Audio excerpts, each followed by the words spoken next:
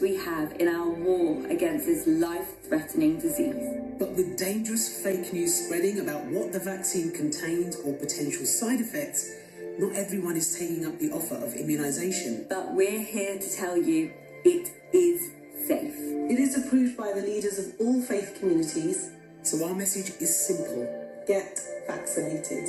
It could save your life. It gives you almost 100% protection against being hospitalised and dying from COVID. And that's the statistic that people really need to know. Excellent is, and it's a statistic that I think should be shouted from the rooftops, is that after 12 days from the first vaccination of the AstraZeneca vaccine, you are 100% effective against hospitalisation and death. So, you know, those are the statistics we need to be hearing. And yes, why haven't we heard that before? Well, here I am. I mean, that is an excellent statistic, and I think it's one that does need to be shouted about, but it's one that's only just been released. You know, we only have some of the data available to us, but certainly even the 70% effectiveness is a very good statistic. It makes it highly effective. 100% protection for that age group in their trial. The vaccine is 100% safe for children.